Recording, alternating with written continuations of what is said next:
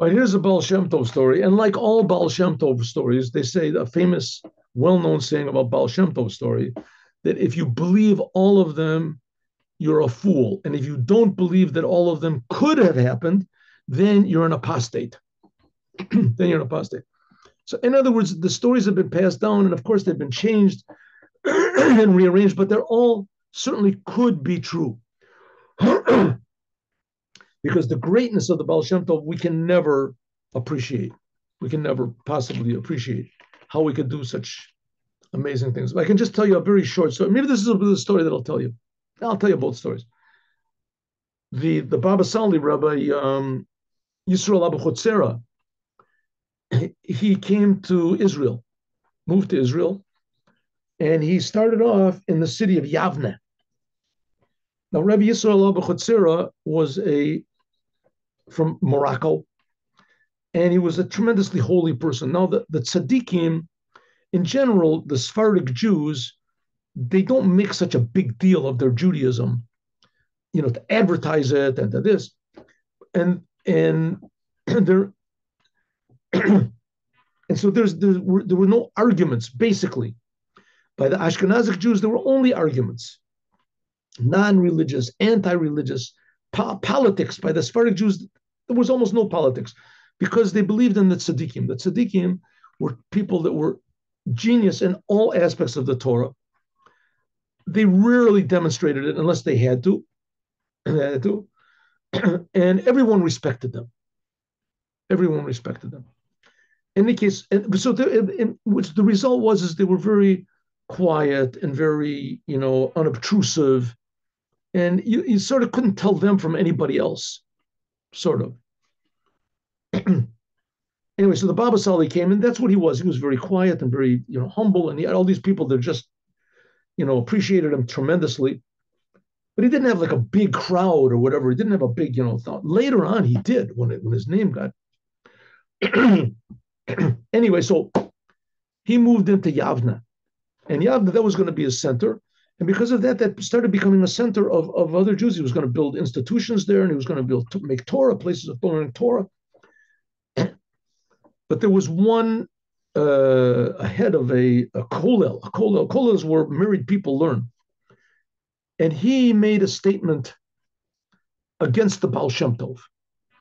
He said that the Baal Shem Tov, the Gaon of Vilna, he knew how to learn Torah, not like the Baal Shem Tov, something like that. In any case, he made a derogatory statement about the Baal Shem Tov. The Baba Sali heard this. This is a thing that must have happened, I don't know, 50 years ago, 56 years ago. He heard what this person said, and he said, pack up, we're leaving.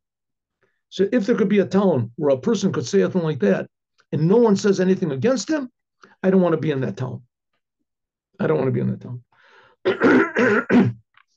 So this head of the institution, he came to the Baal Shem Tov, to the Baba Sali, and he said that I didn't intend, I didn't this, and he said to him that he listened to what he had to say. He's not accepting the apology. You said something against the Baal Shem Tov publicly. You really meant it when you said it. I'm not going to be here. And then when the person left, he said to his helpers, the Baba Sali said, that tomorrow he's not going to have an institution. This person is not going to have, and if he does, then I'm not the Baba Sali. I'm not and sure enough, the next day, for absolutely no reason, completely, they decided from the city that they're not going to fund his institution anymore, and the whole thing just closed up. And he moved to Netivot. That's why Netivot became the center where that's where he's buried also.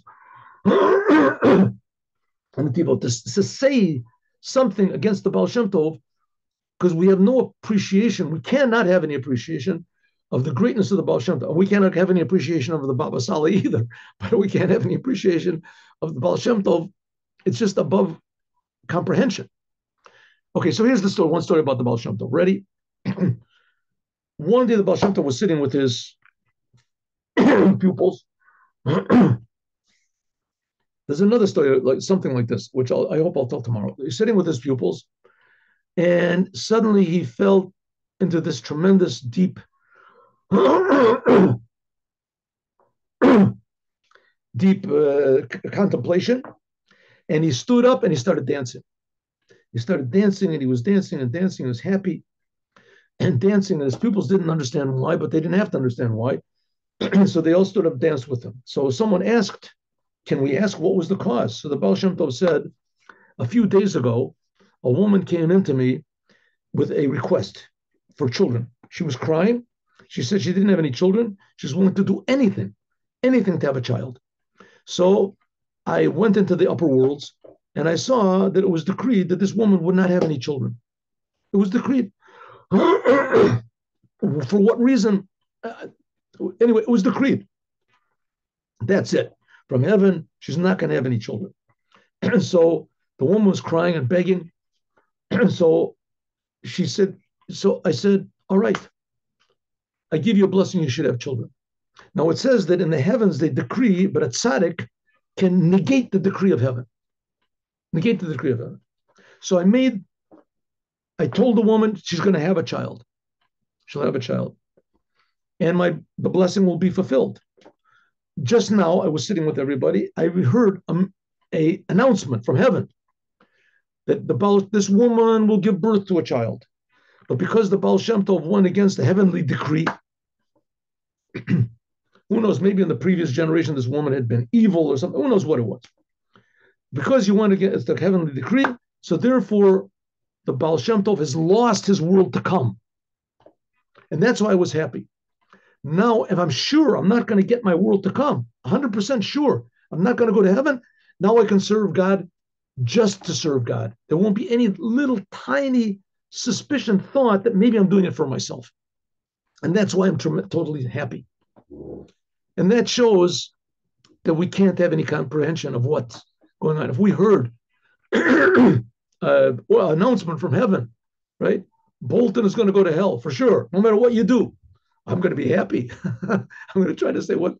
I don't want to. I don't want." No, now I'm for sure I can serve God only to serve God. I'm not going to get any reward whatsoever. To be happy, genuinely happy, I don't know. Maybe I'll remember the story of the Baal Shem Tov, and I'll think, well, to be sad is not going to help. So the Baal Shem Tov was genuinely happy that now he could serve God without any possible thought of remuneration.